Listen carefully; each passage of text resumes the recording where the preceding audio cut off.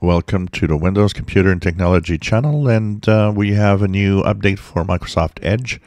It doesn't seem to be the update for the security update that was for Google Chrome yet.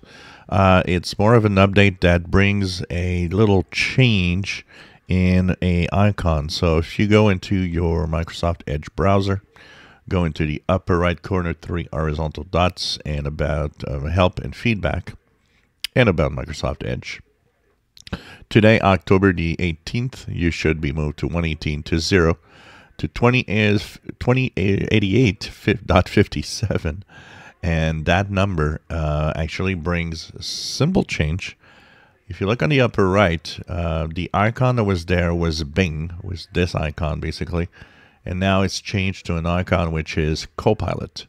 So they kind of tell you that what you have here is Copilot and not really, Bing AI basically anymore.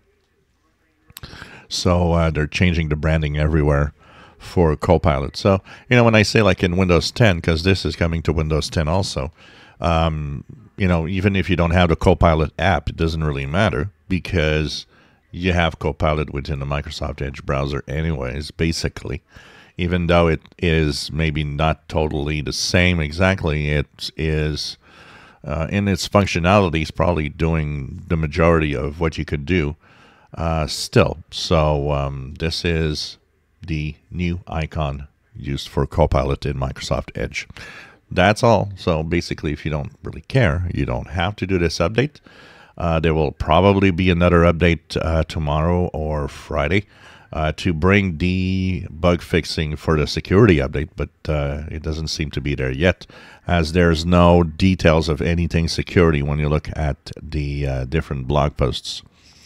So simple change if you want to check it out and see the new Copilot in Bing. That's where it is right now in the new Bing update. If you enjoy my videos, please subscribe, give thumbs up, and thank you for watching.